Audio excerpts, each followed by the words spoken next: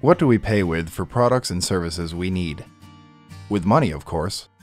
But if we realize that money is merely a medium of exchange, then what do we ultimately pay with? We pay with production. To be able to consume, one first needs to produce. Consider a simple example. Suppose that I'm a hairdresser who wants to buy some bread rolls. I can go to a grocery store and offer to buy the rolls in exchange for styling baker's hair. I may even be able to do that, provided that the baker wants my services. But the owner of the bakery may turn out to be bald, and thus considering my service to be worthless. This is what makes money a useful medium of exchange. I can make money by styling, say, my friend Jessica's hair, and then use the money to buy the rolls. But let us not fool ourselves. The truth of the matter is that I buy rolls with my hairdressing services. I produce my services, and this production allows me to eat the rolls. The fact that money is used as a medium of exchange does not change the basic truth that in order to buy something, we have to sell something first. Such exchange, if voluntary, is obviously beneficial for both parties. If it were not, then no one would participate in it. It suits me that as a hairdresser, I can focus on providing the services I am good and efficient at, and leaving the baking bread rolls to people who are best at it. While the bald baker does not need my services, he is free to use the money he earns by selling his products to get other goods he needs. It can turn out, for instance, that Jessica knows how to prepare a hair growth lotion, which she sells to the baker on a regular basis. Thanks to the market exchange, me, Jessica, and the bald baker can all get what we want cheaper and better than possible were we to produce things ourselves. Then what are imports and exports? Basically, when you import something, you are buying it. An export, in turn, is a sale. The only reason we have separate names for these transactions is because they involve individuals from different countries. The economic law, however, does not change simply because we have crossed a border. We still have to pay for consumption with production, and the voluntary exchange remains beneficial for both parties. To put it simply, we use exports to pay for imports. You probably heard a claim that exports are more important than imports. Let us go back to the hairdresser's case. What do I care most about as a hairdresser? Do I want to have more clients than bread rolls? Is production my real goal? Clearly not. I would be most happy just lying belly up on a beach having free bread rolls served to me by a waiter. My goal is to be able to consume more, not to have to produce more. Production is only a means to this end. We want to import more because it means getting all the cool stuff from abroad. Export is a necessary evil that allows us to pay for the imported goods. If we would be able to continually import without exporting, it would be better for us, but we cannot have that. With that in mind, we can now talk about protectionism. Consider this. We all know that sanctions are used to harm a country. However, many people for different reasons consider trade tariffs and restrictions, that is, imposing trade sanctions on ourselves, to be a positive thing. We will stimulate domestic demand, they say. Is this the right thinking? Let us go back to an example from a previous video. There are two countries. One is up far north, and the other is down far south. Suppose that there is no contact between them. The northerners are superb producers of spruce planks, but they want oranges as well. This is why some individuals bore huge costs to build greenhouses, thus creating just the right conditions for growing oranges. The southern country has an abundance of oranges, and they grow everywhere without any need to create special conditions for them. At some point, these two countries establish trade relations. The northern market is suddenly flooded with cheap oranges. Southern oranges, even after paying for transportation, are half as cheap and much tastier than the sour northern ones grown in greenhouses.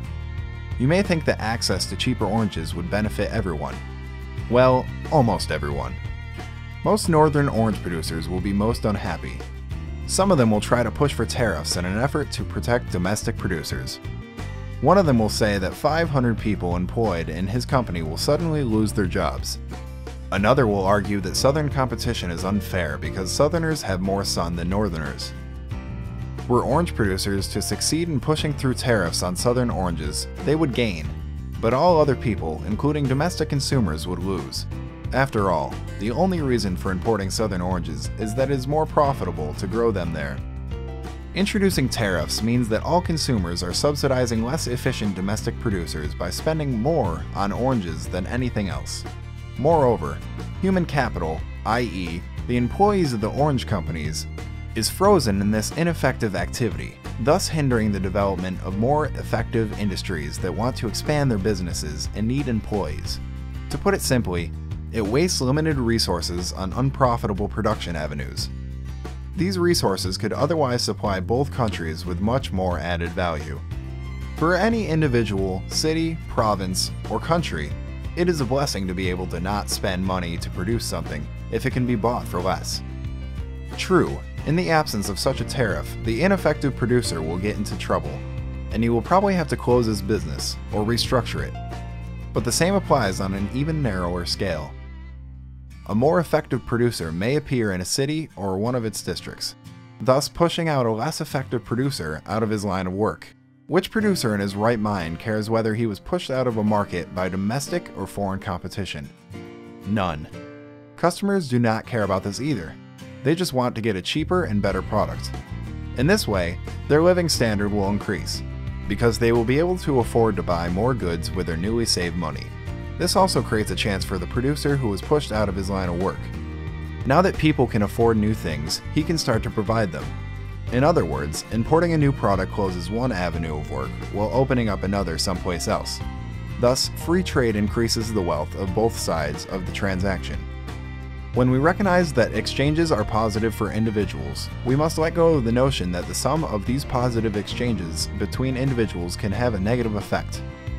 The imposition of tariffs and restrictions on trade, however, will always cause economic problems. On the other hand, taking part in the international division of labor increases our standard of living. There is a question, however, that is worth asking. Can we make our production more competitive than the production of other countries? In a way, yes.